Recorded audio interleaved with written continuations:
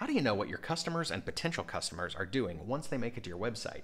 Analytics can tell us a lot, but to really dive deep, we're going to need a different weapon in our toolkit.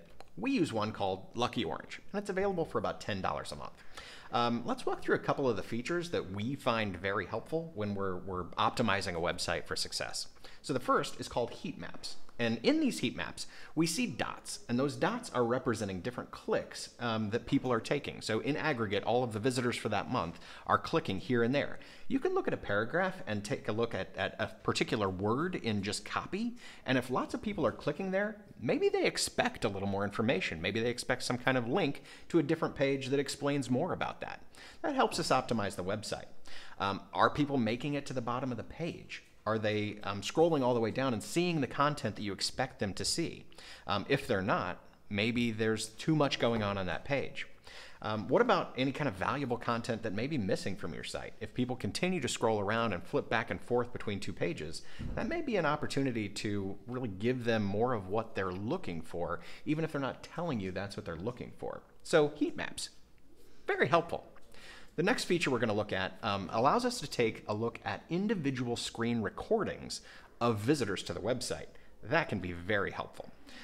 Hit play, and when you hit play, you'll see what that user sees. In whether that's a mobile device or whether it's a desktop, you'll see exactly what that user is scrolling through and where they're clicking, where their mouse goes, where they're flipping back and forth between pages. What path did a prospect take right before they filled out a contact form on your website? If they viewed a particular service page, you'll know to talk about that when you have that conversation with them and finally make a connection with them.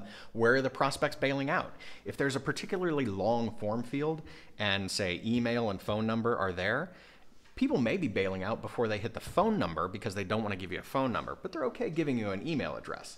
When we see that kind of thing, we need to maybe edit ourselves and say, do we really need that phone number or can we ask for it later? But let's make email contact right now.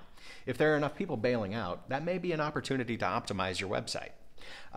What are they doing before they leave the website? Are they looking at a particular page and then leaving without making contact? If that page is a pricing page, we may have an opportunity there to optimize as well, so that we're either displaying pricing information differently or we're not displaying pricing information at all and we want to make contact before we give that pricing information. We can optimize in lots of different ways with that. How is your website rendering on mobile devices?